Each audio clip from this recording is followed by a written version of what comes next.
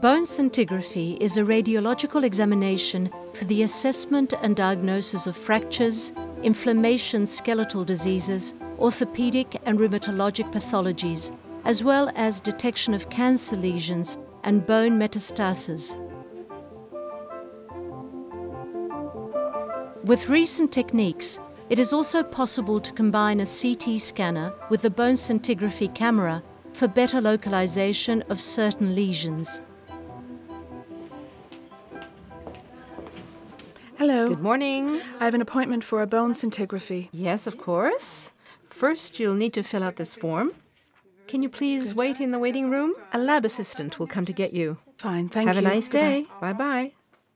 Nothing special needs to be done before the examination. You don't have to abstain from eating or drinking. If you're a woman, you must let us know if you are pregnant or if you notice some delay in your periods.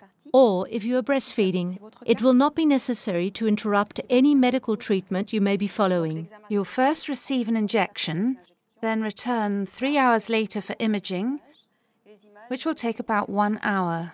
That's fine. A small dose of radioactive substance called the tracer will be administered to you by intravenous injection before the examination. This radioactive substance circulates in the blood and will fix itself to the bone structures. It reveals biological bone activity, also known as metabolic activity. It allows, therefore, to detect areas of abnormal activity within the skeleton. In some specific cases, it is possible to take preliminary images while the injection is being applied. After injection, a 3-hour waiting period is necessary for appropriate uptake of the tracer in the bones.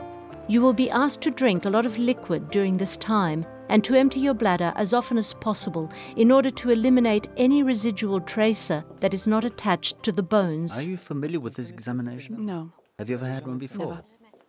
Never. Okay, so this examination is painless, but it takes some time.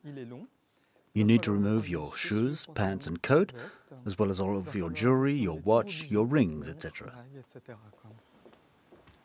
Please come in. Thank you. This is the machine I mentioned this morning. The patient lies on the gamma camera table during the examination. It will come very, very close to your face without touching it. Be sure to keep your head straight. It is important to remain completely still while the detector scans you from head to toe in order to have a complete skeletal image of your whole body. I can see and hear you. Just let me know if there is any problem. The gamma camera detects the radiation emitted by the injected tracer, which enables us to create an image of your skeleton. We've just completed the first part of the examination. We'll now go on to the second part. The camera will rotate around your body. More detailed additional images can be done after the preliminary images of the entire skeleton have been acquired. After analysis of the initial studies, complementary scan imaging can be done to get detailed anatomical pictures of specific portions of the bones and skeleton. This allows to better localize lesions seen on the whole body images. Superimposing images from both examinations enables a more precise diagnosis and more accurate detection of lesions. Bone scintigraphy is completely painless and the camera makes no particular noise. Following the waiting period after injection, the examination itself takes approximately 1 hour. There you go. The examination's over. How did it go? Very well, thank you. Processing the images before the specialist analyzes them takes some time. They will then be sent to your referring doctor. The radiologist will review the images and results and will dictate his report. Full body bone scintigraphy with SPECT-CT indication. The results are sent directly to the referring doctor who prescribed the examination. Do not hesitate to ask our staff any questions you might have. As a general rule, there are no particular precautions needed following the examination.